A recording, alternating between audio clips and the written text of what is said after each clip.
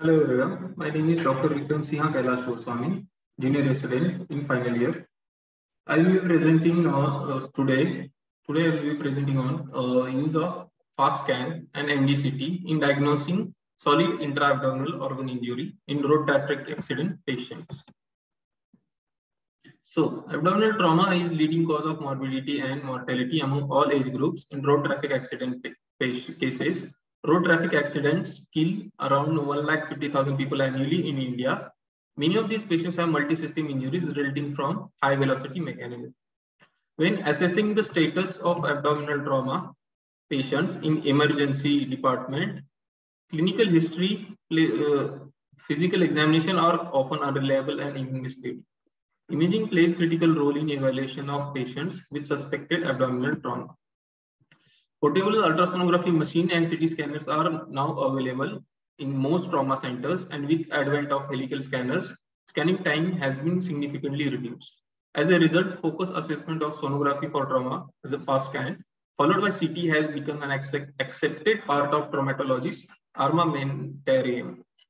In suspected abdominal injuries, the solid organs, spleen, kidney, liver are damaged most often, followed by pancreas and intestines. Aims and objectives. To describe the FAST scan and CT findings among the patients sustaining abdominal trauma, to analyze sonographic and CT findings and their correlation, to evaluate the efficacy of ESG in diagnosing abdominal trauma with reference to involvement of different organs compared to CT scan. Materials and method. This was a retrospective study done in NGM Hospital, Navi Mumbai for a period of 6 months from 1st June to 31st November 2022. A total of 20 cases were included that were referred to the Department of Radiodiagnosis by emergency department following RTA with history of abdominal trauma. All patients FAST scan were done followed by CT scan. Results. On FAST scan, 17 hemoperitoneural cases were detected and 18 on CT. Splenic injury was detected in 13 cases of, on FAST scan and 14 were detected on CT. Liver injury is detected in 8 cases on FAST scan and in 9 cases on CT. Kidney injury is detected in 3 cases on FAST scan and 5 cases on CT. Pancreas injury was detected in 1 case on FAST scan and same case was detected on CT. Bowel injury was not detected on FAST scan, but it was detected, 2 cases were detected on CT. Bladder injury was also not detected on FAST scan, but it was detected on CT. In our study, hemoperitoneuria was found in 17 cases on USG and 18 on CT. Splenic injury was found in 13 cases on USG and 14 on CT. So in this case, one splenic injury was missed on FAST, that was confirmed on CT. Similarly, hepatic injuries found in 8 cases on USG and 9 on CT. Kidney injuries were found in 3 cases on USG and 5 on CT. 1 case of pancreas injury was found in USG and CT simultaneously. 2 cases of bowel injury and 1 case of bladder injury were discovered on CT only. There are 2 cases. First one, 30-year-old male admitted in ER following RTA with abdominal trauma. Figure A shows about 2 centimeter deep echogenic band in the mid portion of the spleen on FAST scan.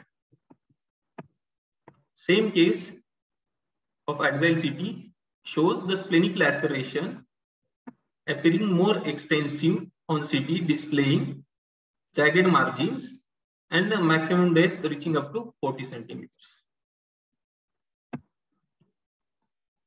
Next case, a 45-year-old male with history of RTA with abdominal trauma. In the first image, we see ultrasound examination showing large hypoechoic area in posterior segment of right lobe of liver and surrounding hemoperitoneuum. The second image of the same case shows large laceration is involving posterior segment of liver on portovenous space. High density fluid is also seen around the spleen. Moderate hematoma is seen around the liver. So it was confirmed. Discussion. In recent years, CT and USG have replaced all the modalities of the investigation up to the great extent. USG was done in all patients followed by CT examinations. In this study, splenic trauma was the most common injury detected on both USG and CT. This is in accordance with standard surgical description of more common splenic injuries. Pancreatic, bowel, and mesenteric injuries and urinary trauma were low in frequency. Hepatic injuries were also common and were second most common injuries detected after splenic trauma on both USG and CT.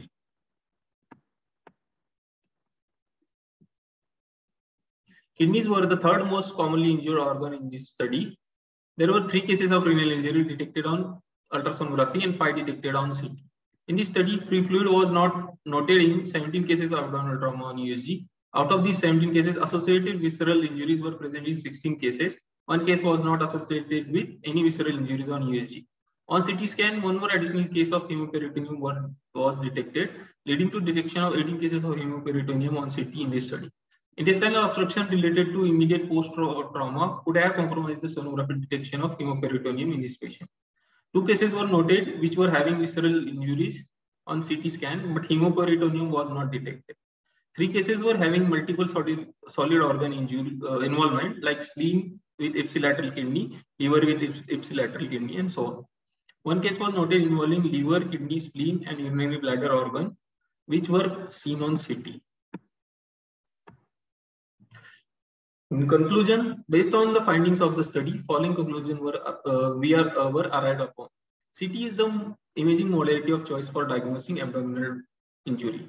USG is fairly sensitive in detecting hemoperitoneum and solid organ injuries, especially of higher grades. Spleen is the most commonly injured organ in abdominal trauma. USG is relatively less sensitive in detecting bowel and bladder injuries. These are the references. Thank you.